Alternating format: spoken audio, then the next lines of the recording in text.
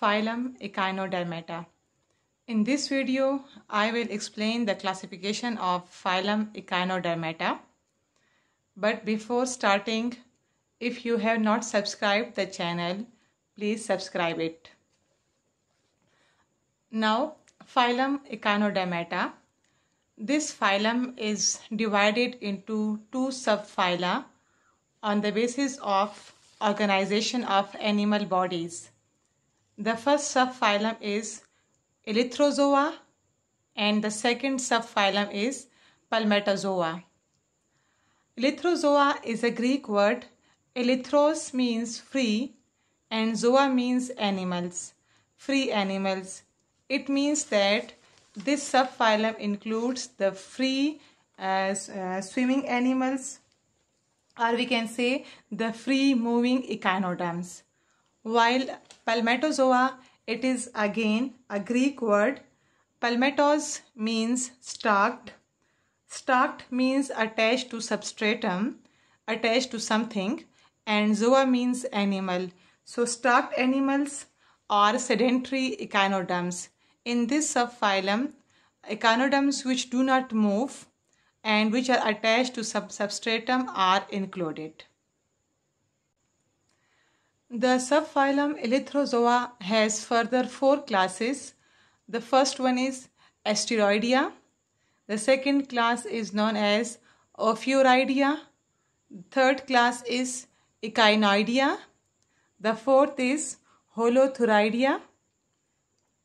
While subphylum Palmatozoa has only a single class which is known as Crinoidea. So this phylum Echinodermata has 5 classes, and these classes are placed into two subphyla, Elythrozoa and Palmatozoa. Now I will explain the diagnostic feature of each class and examples. The first class is Asteroidea. Aster means star and idea means like, star-like body. In this class includes Asterias, which is commonly known as sea star or starfish. The members of Asteroidea have a star-like body and they are found on the ocean floor.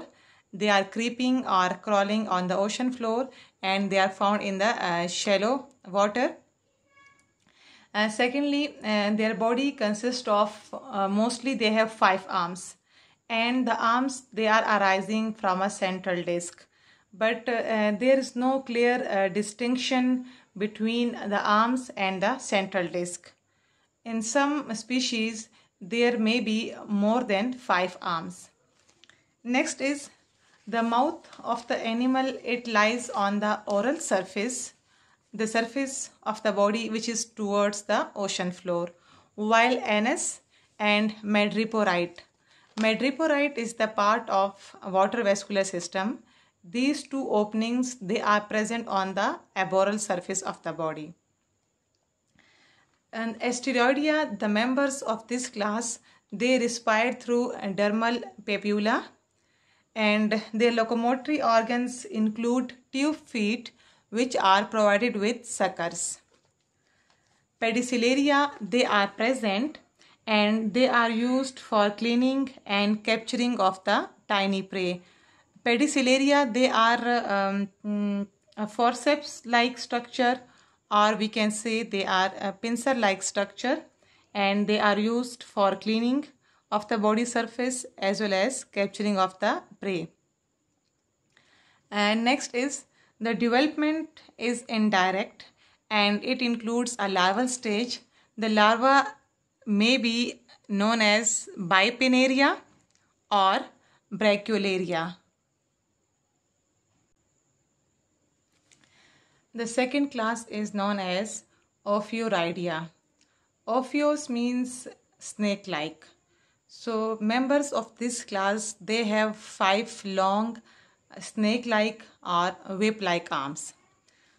Ophiuroidea includes brittle stars, which are commonly known as brittle stars, also known as serpent stars. The well-known example is Ophioderma, commonly known as brittle star. Another genus is Ophiothrix, which is commonly known as spiny brittle star.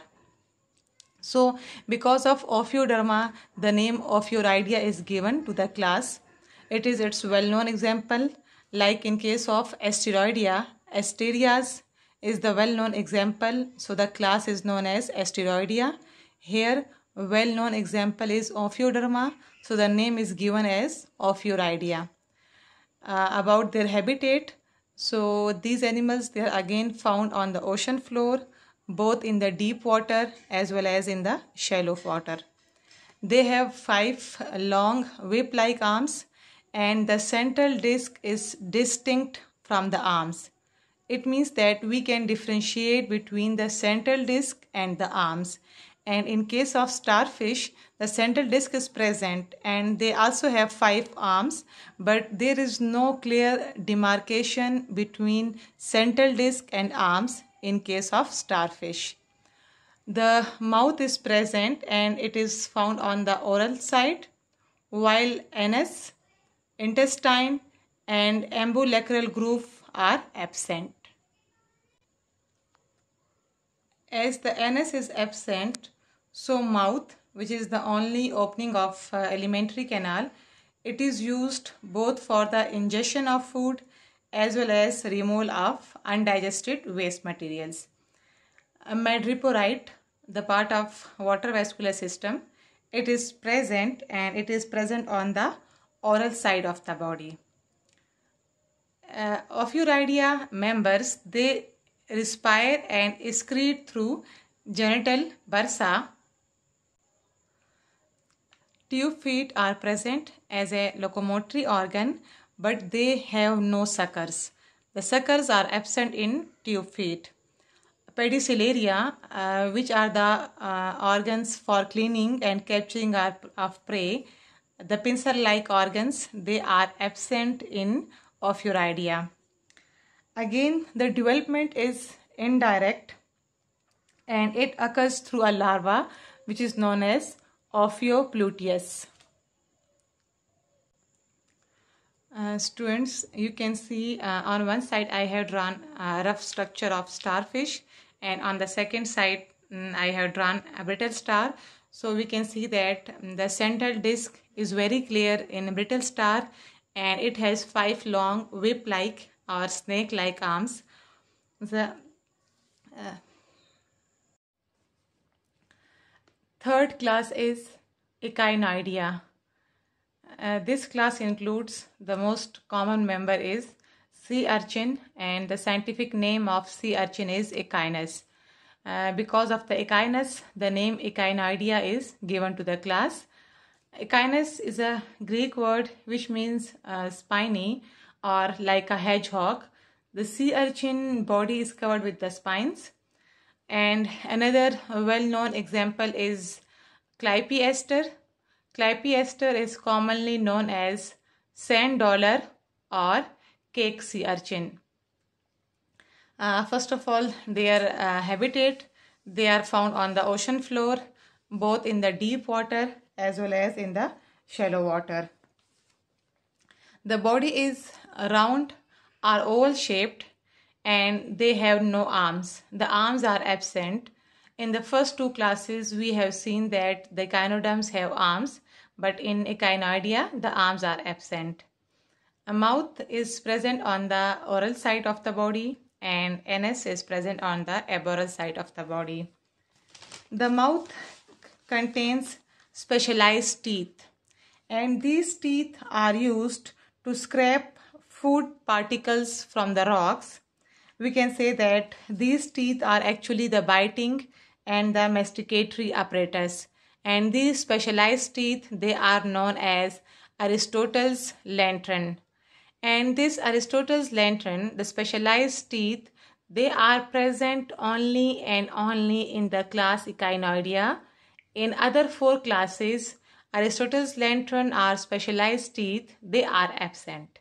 They are not present in other classes. So it is a very important feature of Echinoidea. And next is the body is covered by a rigid skeleton, and the skeleton is made up of calcium carbonate. This skeleton is also known as test. Locomotory organs are tube feet which are provided with suckers. Pedicelaria are present, which are used for capturing the prey and cleaning the animal body. They are present and they have echinoidea have stalked pedicelaria and 3-jawed. The pedicelaria have 3 jaws and they also contain a stalk. Again, the development is indirect and there is a larva which is known as echinopluteus.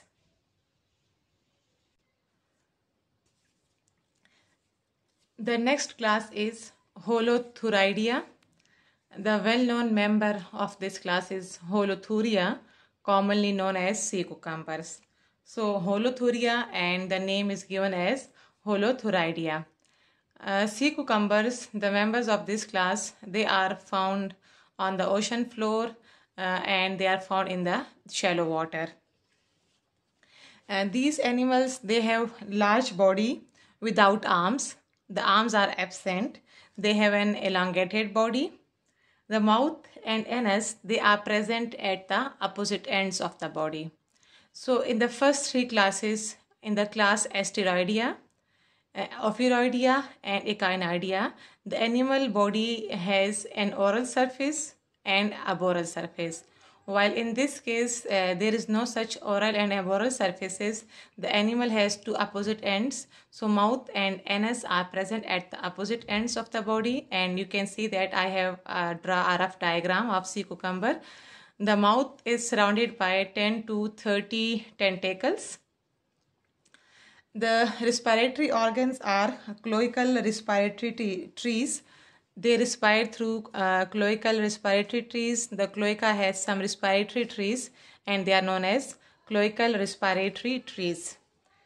Tube feet are present as locomotory organs, and these tube feet, they are provided with suckers. In this class, the pedicelaria are absent. They are not present and development is indirect, and development occurs through different larval stages. Some members have a larva which is known as auricularia. In some cases, the larva is known as doliolaria, and in other cases, they have a pentacularia larva. So development is indirect and it occurs through different larval stages. And Holothuridia, the members of this class, they are known as sea cucumbers. Until now, we have discussed 4 classes of Phylum Echinodermata: Asteroidea, Ophiuroidea, Echinoidea, and Holothuridia. All these 4 classes, they belong to the subphylum Elythrozoa, and these are free-moving echinoderms. All of them, they are found on the ocean floor, either in the shallow water or in the deep water, and they are crawling on the sea floor. And the next class is Crinoidea, and the Crinoidea, these are the stalked echinoderms. They do not move. They are attached to some substratum. The last class of Phylum Echinodermata, which belongs to the subphylum Palmatozoa, is Crinoidea. Crinoidea includes sea lilies and feather star. The genus of feather star is Antedon. Crinoidea, members of this class, they are found on the ocean floor in the deep water. Their body is cup-shaped. They have a cup-like body which is known as calyx. And this body is attached, the calyx or the body is attached to substratum by oral surface, by aboral surface or by a stalk. The body is covered with 5 or more arms, and these arms, they have further branches or they have projections which are known as pinnules, and these pinnules, they contain reproductive organs as well as tube feet. The tube feet lack suckers. They are not provided with suckers. Students, now you can see I have a diagram, a part of calyx, an arm with the projections which are known as pinnules, and these pinnules, they contain reproductive organs as well as tube feet.